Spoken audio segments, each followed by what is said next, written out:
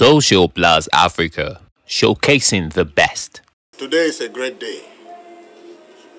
We have gathered here today to honor a great man, to honor a true soldier of the Lord Jesus Christ, a tireless general who have traversed the length and breadth of the globe for the service of God and for the service of humanity. A man that is recognized all over the world.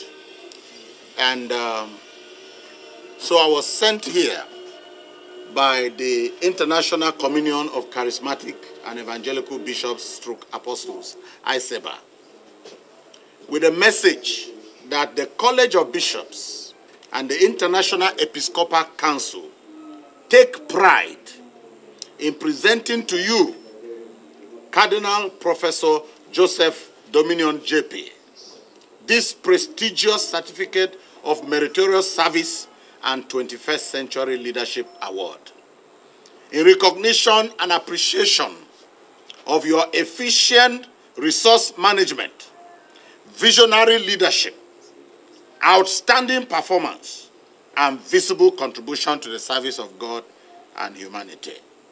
This certificate is issued here in Abuja, the 6th day of December in the year of our Lord 2020. And we have affixed and ascribed our episcopal seal, signed by the Chief Apostle himself, Dr. Warren Hunter, and myself as the African President.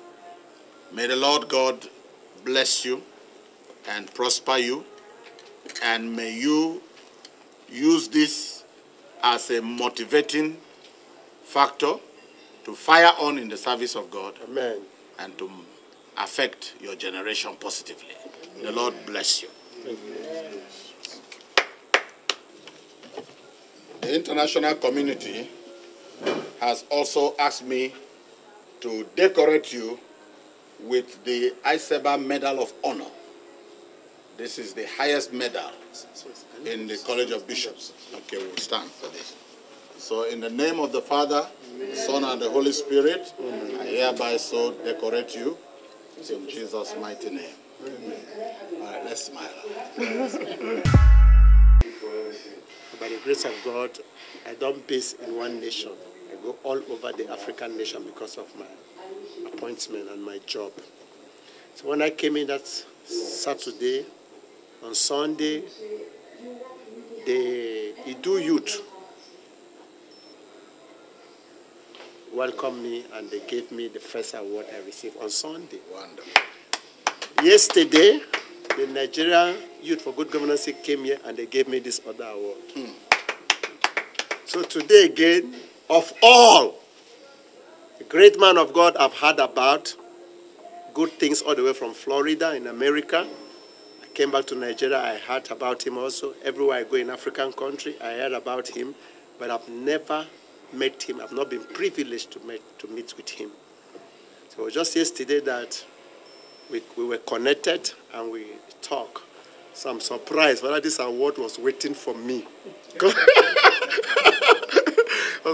So I really want to appreciate the Council of the Bishop and the Archbishop himself who approved my nomination. Because if he did not approve it, it would have not been possible. Again, I want to tell the public or the world that whatever you are doing in your small corner, be faithful to what you are doing and to your God. Because man, the record of man cannot take you to anywhere, but the record of the Almighty God can take you to any level that may, like what happened in the scripture. It was the last message I preached in Ghana. I preached about is this not? That was the topic. When Jesus was speaking, he does not have a rabbinical education. It was not ordained or consecrated. It was not announced. Nobody knew. But when he spoke, people around him said, "Is this not? Is this not?" So there are things you do, and God will take you to a place that people will ask, "Is this not?" Once again, I appreciate this honor, and I make a pledge that I will abide to the aim and objectives of this honor, because you don't give this kind of honor to any kind of person. No. So we must make sure we don't abuse such privilege and such opportunity.